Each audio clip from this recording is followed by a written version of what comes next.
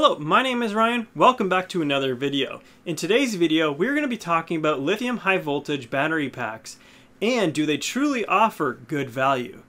Now, LiPo battery packs have been on the market for quite some time, and the performance that they offer is incredible. When they first came onto the market, they were blowing away the previous battery technologies such as your nickel metal hydrides. In fact, we don't really even see those on the market anymore much today. Now, only within the last 3 years have we begun to see this new battery technology. It is known as the lithium high voltage, aka LiHV battery packs, where the L and the HV are in capital letters. Now, typically when we see a parameter talking about, higher or increased levels, we immediately make the assumption of better performance. At least I certainly do. So when we hear this lithium high voltage battery pack, the high voltage tells us that something's got to be good. Let's look at the battery specific parameters and how they're different compared with our standard LiPo battery pack. The high voltage lithium battery pack is going to have a peak voltage of 4.35 volts per cell. This compares with our basic LiPo battery pack at 4.20 volts per cell. Now, if we look at the nominal voltage of the high voltage battery pack, we can expect that to be sitting at the 3.8 volt per cell. And if you compare that again with our standard LiPo battery pack, that is going to be sitting at 3.7 volts per cell. So you can see the subtle differences right there between the peak voltages as well as the nominal voltage. When we consider the bottom voltage, so this is where your battery pack is completely depleted, both battery technologies actually have the same parameter, and that's going to be somewhere around the 3.2 volts per cell. That's at 0% capacity. They are essentially dead at that point. You don't ever want to reach this point, otherwise you have caused permanent damage to both battery packs. It's no different. In fact, what you would probably be way better off doing is don't exceed that 80% threshold.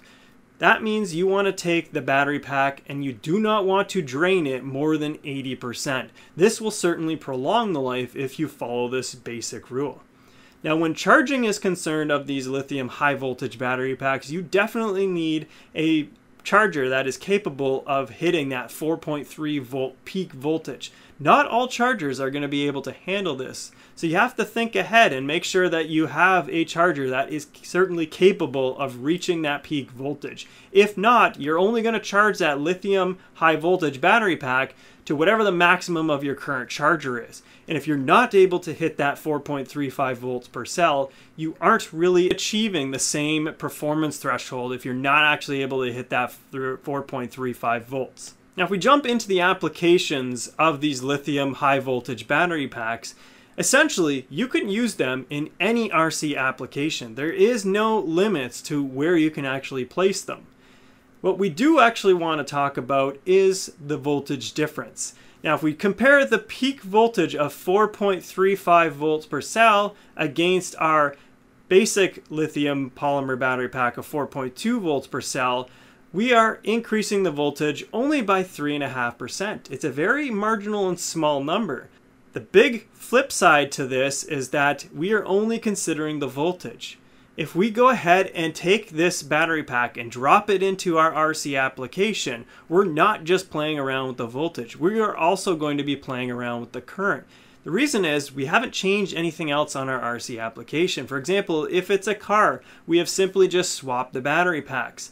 We know we're going to get at least 3.5% on the voltage side of things. If we consider the current does change because we are demanding a higher voltage being sent to the motor, causing a higher output RPM from the motor. When we increase the motor's RPM, that now has to carry a more significant or higher load. We're going to be straining those components a little bit more. And in doing so, we know that the current is going to actually increase as well.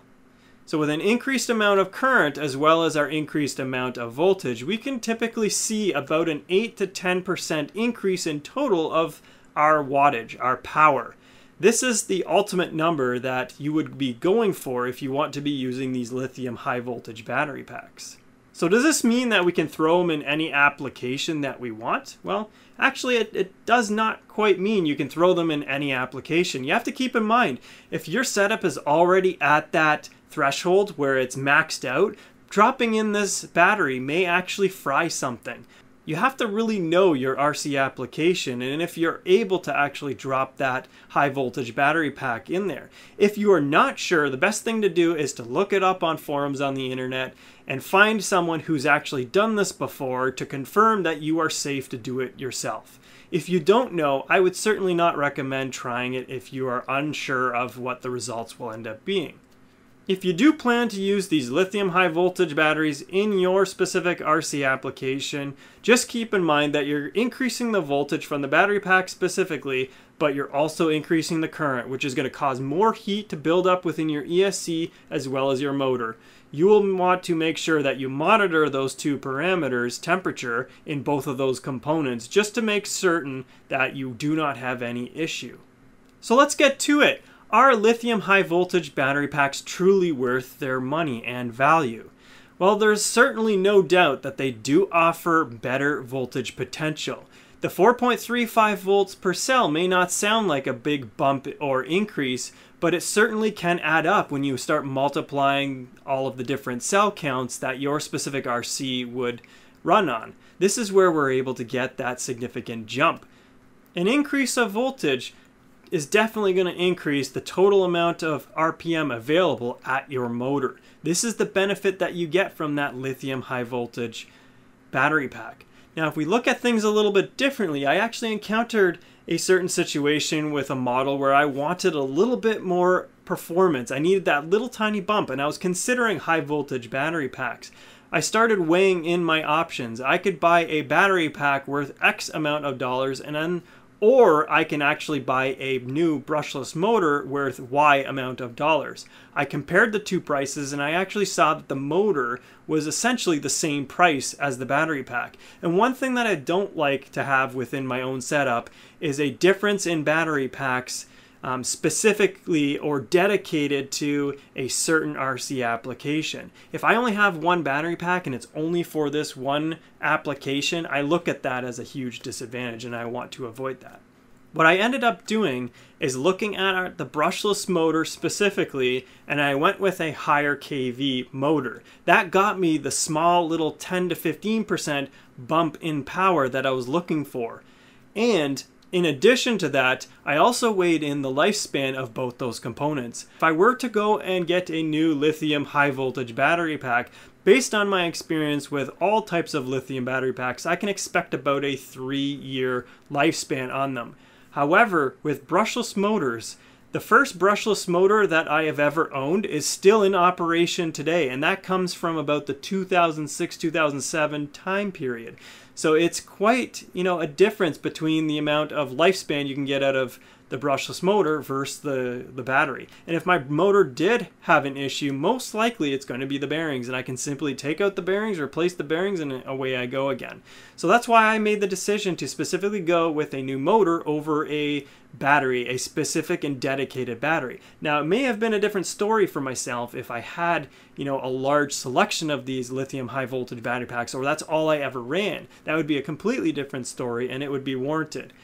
Aside from that, I always usually pick out my power system based on only operating off of that 4.2 maximum voltage or the 3.7 volt nominal. I'm never selecting a power system based off of a high voltage battery pack. This makes a big difference in my setups. I'm specifically dedicating my whole entire setup to a specific battery pack.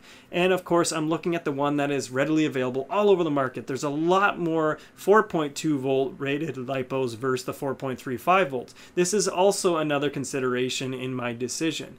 Now, if we look at the proven performance of these battery packs, I have not seen any result from a specific race, race within a league or club where these have really proven themselves. In fact, what I do know is that these battery packs are actually prohibited in a lot of leagues where you cannot use battery packs that have a higher voltage of 4.2. In conclusion, I just don't feel that the high voltage lithium based battery packs are worth it for me. Now, it may change in time.